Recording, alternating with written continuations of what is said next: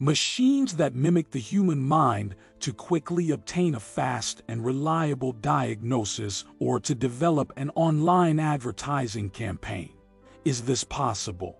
Yes, thanks to artificial intelligence, AI, a technology that has already become an essential technology in many processes.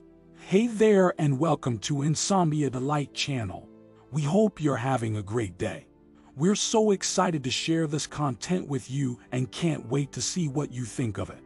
You like this content? Make sure to hit that subscribe button. Like and share it on social media to help other people reach it. It is present in sectors as varied as healthcare, transport, marketing, finance, and agriculture, and is already indispensable in all of them. Artificial intelligence, AI, is a booming technology thanks to the versatility of its applications and its ability to facilitate processes. It improves outcomes in the areas where it is used, saving costs and even lives. And while it has burst into many areas of everyday life, many of its key aspects still remain unknown to the general public. What is artificial intelligence? Artificial intelligence is the ability of machines to mimic the way humans learn and even reason. Machines learn to perform tasks and improve them based on the information they have, just as a human would. This branch of computing aims to replicate cognitive processes in machines. Depending on what you are trying to replicate, there are artificial intelligences that think like humans and others that act like humans, taking into account emotionality and other similar aspects such as creativity. Thus, since the beginning of research in this field, after the end of World War II, experts have sought to synthesize, emulate, and automate any task involving the intervention of intelligence. This includes problem solving, planning, language processing, and interaction between individuals. So it is a field with universal applications. How does an AI work? For artificial intelligence to work, it needs data, which is why the development of this technology has gone hand in hand with other technologies such as big data, Internet of Things, and the 5G mobile network. It is this information that enables the creation of patterns for machines and system software with which to learn. In addition to this data, it also uses algorithms. Algorithms are a set of instructions for machines to enhance patterns. That is, predetermined behaviors are created to handle the data.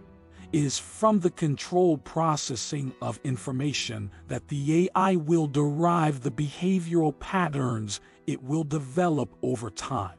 Thus, the combination of algorithms and data means the AI can learn automatically and enables it to focus on one or several specific tasks. The different types of artificial intelligence. Not all artificial intelligences work in the same way. This is because there are different strategies for their creation and the development of the skills required of them. The European Commission points out to software and integrated. The former is used in virtual assistants, image analysis, search engines, voice and face recognition systems. The second is linked to IoT, robots, drones, and autonomous cars. There are other classifications based on functionalities and capacity building.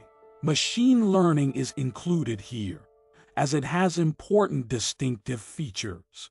These are the keys to each AI. Functionality-based. These are intelligences that are able to take on problems or challenges, but cannot learn from their past actions, so they are more limited. For example, IBM's famous Deep Blue would be in this group. Capacity-based. These intelligences have memories that give them the opportunity to learn automatically from their own past behavior. Consequently, it is the most developed field at present. In fact, Those known as artificial superintelligence have been shown to outperform humans in a number of ways. Machine learning (ML). Rather than a type of artificial intelligence per se, it is about the way AI learns.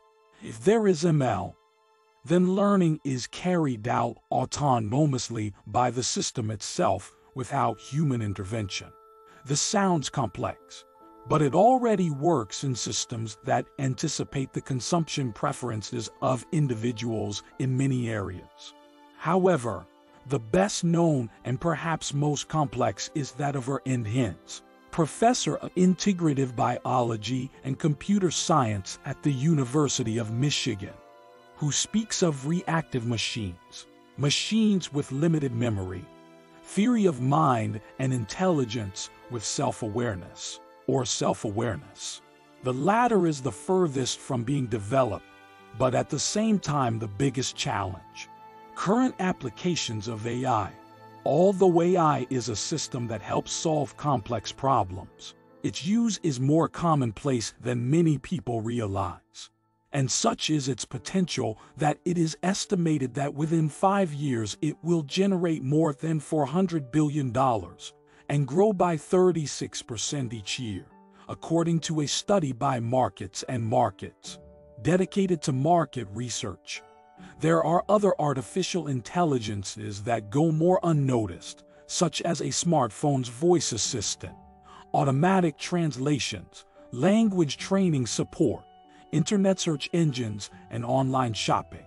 This technology is also involved in the design of robots, so it is becoming increasingly important in Industry 4.0, and even livestock and agriculture are benefiting from it, with uses such as monitoring the health of animals and the state of crops. The transport of goods and people is another sector that has evolved thanks to artificial intelligence. Calculating routes efficiently or modifying them if conditions change are some of their current tasks. An autonomous car steered by AI will be able to avoid collisions and bring road fatalities down. But the healthcare sector will see the greatest growth in the use of artificial intelligence, along with machine learning. It is already used to obtain accurate diagnoses and to assess imaging diagnostics or clinical trials.